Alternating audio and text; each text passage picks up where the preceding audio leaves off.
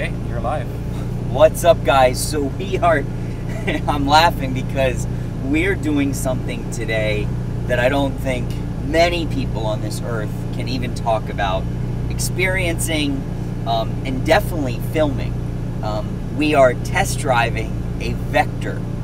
So what's interesting about this car is Vector has such a crazy history. I mean, you Google the word Vector in automotive, or you know, Vector and the former owner of the company, who I actually still think he's preparing to produce cars or has talked about producing cars again.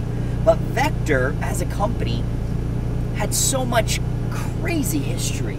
At one point the factory closed, and there's an article online talking about how the owner, Jerry Weigart, locked himself in the factory. So there's these crazy stories, and I would say even more crazy than the stories are this crazy car. I mean, this car is so absurd. You look at the window here and how the window opens, and the doors, how the doors open, and the entire sort of shape of this car. There's not much else that's like it. What's interesting about it, though, is this specific car is one of the original M12s that actually had a Lamborghini Diablo powertrain in the car. The powertrain was reversed, but to be honest with you, the reason that we bought this car and that we actually are excited about the car is of its Lamborghini history, and we'll get into that in a few moments. But for now, let's test drive the Vector M12.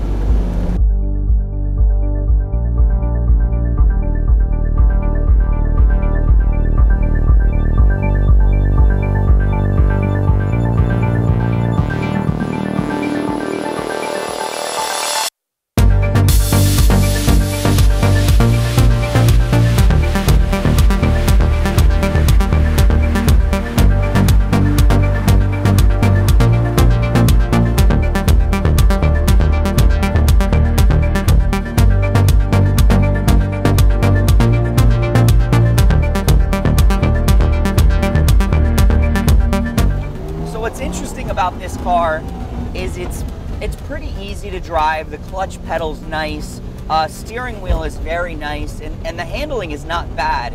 From my understanding, and you can actually see it's pretty fast. It feels a lot like an early Diablo versus a later Diablo. The engine has it's very raw, like the early 91, 92 cars.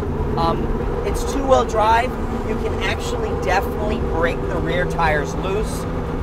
The wheels and tires on this car are not the original, but they're the original size. So the original wheels on this car were made by Root OZ, identical size to a 1998 Diablo SV, for example. Very funky interior. I love that it's all covered in Alcantara, which is original. The steering wheel is, well, it's just ugly. It's an airbag out of some American car. The AC is completely non-existent. I mean, we're barely getting AC out of this AC system. But I gotta say, okay, maybe the brakes aren't that good, but the car is very fast. It handles pretty well for being such a big car.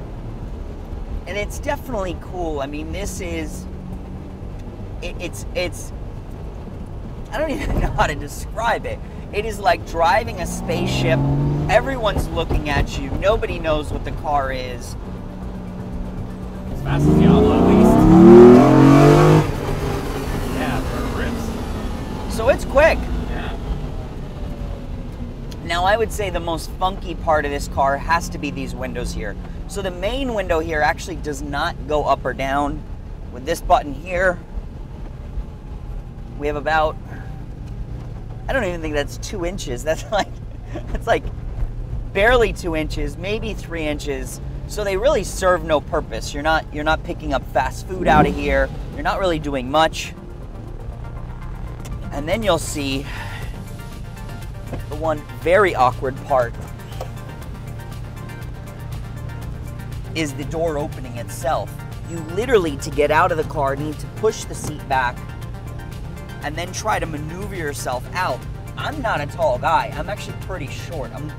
I lie and say I'm 5'8". I'm probably 5'7.5", and I can barely get in and out of this car.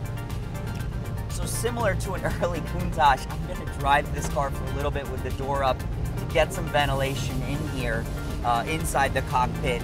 It is getting a little hot. It is a hot day in Miami, I will preface that, but it's a cool car. Overall, it feels, the best way to describe this car is it actually feels like a prototype Diablo. It feels so much like an early Diablo.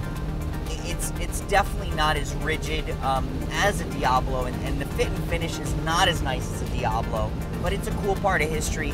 There were only 14 M12s ever produced, making it one of the rarest supercars, I would say, of the 90s.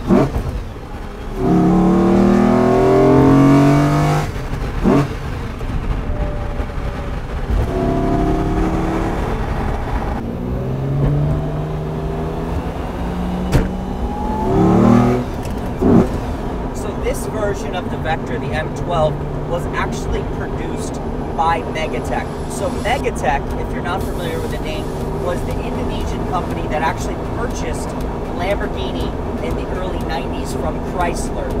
They were responsible for cars like the SC30 and some incredible cars that came out of Lamborghini. Unfortunately, Megatech struggled with Vector. They only produced 14 of these M12s, and in a struggle, actually struggled with the founder, and it was considered as a hostile takeover when they took over Vector. So it's a really interesting history. What they essentially did was installed a new design for the body to fit the Diablo drivetrain. The chassis that they designed, there were some Lotus engineers that helped design the chassis, and this body is probably the most interesting part of the car. It was actually designed by Peter Stevens. Peter Stevens is the gentleman that also designed the McLaren F1 and the Jaguar XJR 15. So very, very cool. The history's funky. The car's absolutely absurd. You either love or hate the design. The drivability is actually not bad. You know, I can see out of the back. It's not as bad as all the Diablos. The AC is horrible. You know, but besides that, it's not bad. Very, very cool car. I have to say that if you have a supercar collection, you've got to have a Vector. I mean, it's such a piece of history. I can't tell you how many guys have reached out to us and been like, oh my God, that was my dream car. I saw it on a TV show in the 90s. So it's such an interesting part of automotive history. And in the context of Lamborghini's history, it's very, very interesting.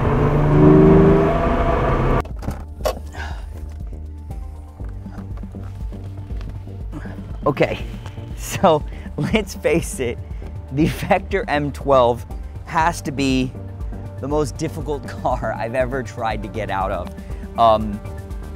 And I get in and out of Countaches and Diablos all day long, so that's saying a lot.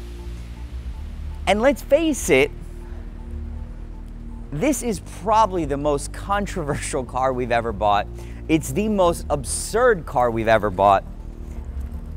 But the Vector M12 is so freaking cool. I mean, if this doesn't scream 1990s, 1980s complete absurdity, I don't know what does. But that's what makes this car so special, is all of its weird details. It's not the most beautiful, it's a completely absurd design. Yes, the designer has incredible history with the McLaren F1 and the XJR 15.